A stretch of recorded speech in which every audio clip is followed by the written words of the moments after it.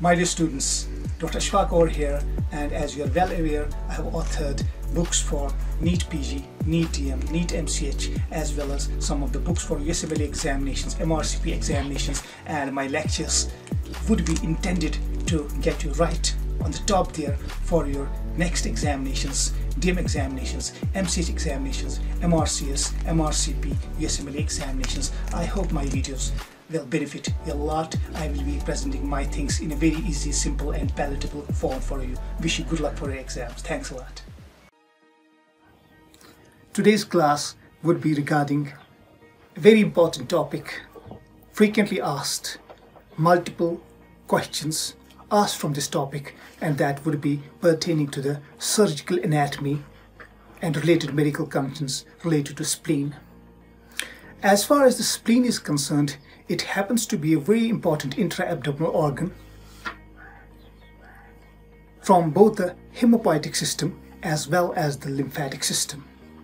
Now, the anatomical location of the spleen is in the left upper quadrant or the left hypochondric region predominantly. This spleen, as far as its dimensions are concerned, we follow a certain dictum, and we can say that roughly, on an average, the spleen is 1 inch thick, 3 inches broad, 5 inches long, and almost 7 ounces in weight, and related to 9th to 11th rib. So almost all the odd numbers coming in line. Now, spleen, once it is placed in the body, it would be having an anterior surface and a posterior surface, and the posterior surface would be usually related to the diaphragm, left hemidiaphragm. And on the anterior surface, which we also call as the visceral surface, would be having important structures in relation to it, especially the stomach, the gastric area, the left renal area, and the splenic flexure of the colon, a colonic area. Also, in the hilum of the spleen, we have the terminal part of the pancreas, the tail of the pancreas entering into the hilum of the spleen along with the splenic vessels. Now, predominantly, there are two important ligaments connected to the spleen, and they are the Gastrosplinic Ligament and the Lieno-renal Ligament. And Gastrosplinic Ligament would be containing short gastric vessels and left gastroepiploic vessels in it. And the Lieno-renal Ligament would be containing two important structures, the splenic vessels and the tail of the pancreas in it. Frequently asked the contents of these ligaments. Now, after that, what is the blood supply of the spleen? The splenic blood supply is predominantly from a tortuous artery, the splenic artery, which is a branch of the celiac trunk. Now, spleen gives its blood to splenic vein, and splenic vein joins the superior mesenteric vein to form the portal vein behind the neck of the pancreas, which you have to remember, and it would be dealt in portal vein. Now, after that, what are the various surgical conditions in which spleen has got its importance?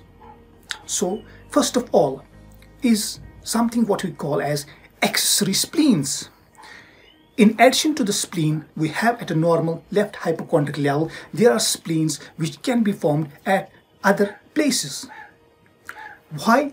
Because during embryonic development, the spleen, which is formed from dorsal mesogastrium, there might be certain ectopic tissues which just get implanted at certain other sites, and we call that as accessory spleens. So they can be present in various ligaments, in various other organs as well.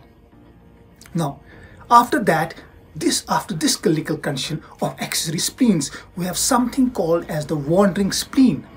Spleen sometimes may be associated with a longer peritoneal fold, and this longer peritoneal fold would give spleen excessive mobility, and the spleen would not be located within the left hypochondrium. It would be dragging away from its normal position, and it cannot be felt, or by ultrasound it cannot be located there, and this condition is called as wandering spleen.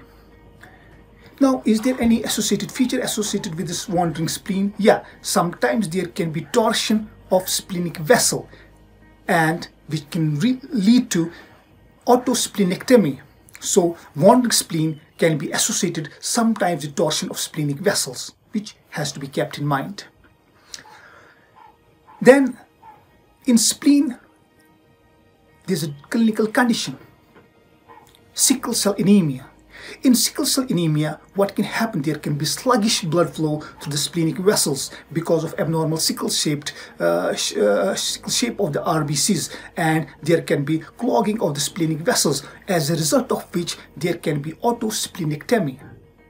Spleen, rather than getting increased in size, gets reduced in size. So one clinical condition you have to remember connected with autosplenectomy is sickle cell anemia. In contrast to sickle cell anemia, there are various other conditions in which spleen can be enlarged, moderately or massively, and there are various infective conditions, various malignant conditions, and simple malaria, a tropical disease, Kala Azar, hairy cell leukemia, lymphomas, some of them can be associated with massive splenomegaly. So we have to remember the causes of splenomegaly as well. In addition to that, sometimes in trauma, road traffic accidents, RTAs, we can be having an injury to our rib cage and resultant subdiaphragmatic injury, and maybe spleen might be ruptured.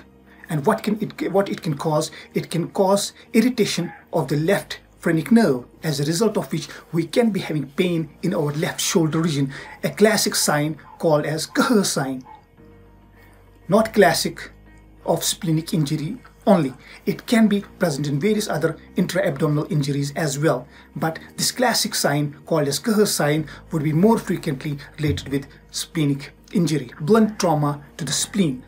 Then we have got the splenic flexure of the colon, which is a relatively a vascular area, and this is a very important point of ischemia because of vulnerability, because of low blood supply. Now, nowadays we have got surgeons performing splenography. We invariably don't remove the spleen as a whole, we repair the spleen, and that would be called as splenography. Sometimes we have to remove spleen as a whole because the condition of the patient doesn't permit the spleen to be repaired, and that would be dealt with splenectomy. Surgeons usually tend to avoid taking out spleen as a whole, but sometimes it becomes necessary. So that condition is called as splenectomy.